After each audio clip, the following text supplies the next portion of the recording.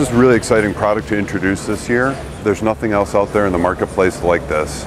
And what it is a large capacity, large area coverage spreader sprayer. It's a common product to have a spreader sprayer combination, and there's various sizes. So you kind of have small, medium, large in spreader sprayer world, just like we have with lawnmowers. This is the extra large. Okay. This is for getting those big areas where the current product, there's nothing out there that can treat this big wide area, whereas this machine can.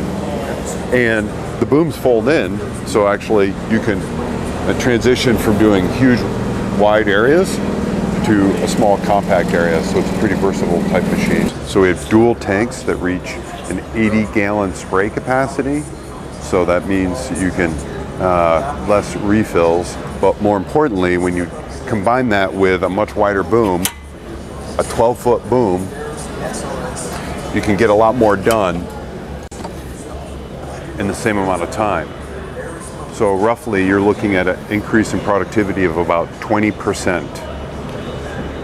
20%, boil that down to what a landscaper might do in a day. That's shaving an hour or two off the day, or a nice way to look at it as well is what you used to do in 5 days, you can now do in 4 days. The engineers did a lot of very innovative things with this machine. Making that pivoting front end was robust and strong and functioning is very tough. And then one simple thing is this boom is a breakaway boom. So you'll notice it drops down, but then also if you hit something, it flexes and goes with it instead of breaking.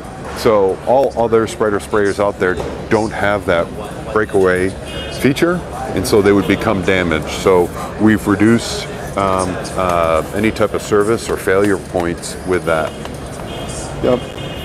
And then of course, every big machine needs big tires for flotation and reducing compaction of the turf. And those are the biggest possible tires that you could put on a machine here in the industry right now. And the other key things that are critical for it that make it even more productive depending on the application are its low center of gravity and its traction. The machine its weight and its componentry is down low. You can even see it in our tanks. It keeps the weight down low, makes it awesome on hills. Spreader sprayers are known for not being that great on hills. This is a mountain goat. What's that mean? Most of the time with a spreader and sprayer, you'll see the rear on the back of it. When you come to a hill the machine can't climb, the operator parks the machine and then with a spray wand walks on the hill and sprays that hill.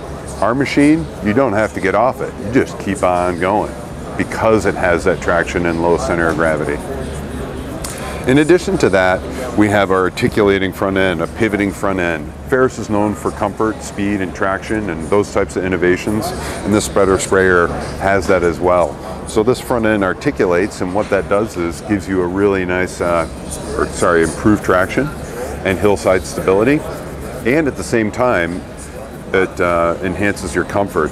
So our spreader hopper is a little bit more capacity at 250 pounds, where most out there max around 200 pounds. So we have a little bit more capacity than competitive units do. And then our bags, we have extra capacity. You can carry 2 extra bags of granular here on the right and the left in a nice pocket, and it's protected. And then the comfort continues. The pivoting front end takes the rattle from the ground, but in the back, our platform has some isolation in it. Not a shock per se, but some isolation in it to make it ride and feel a little bit more comfortable. And then we use our standard stand-on pad.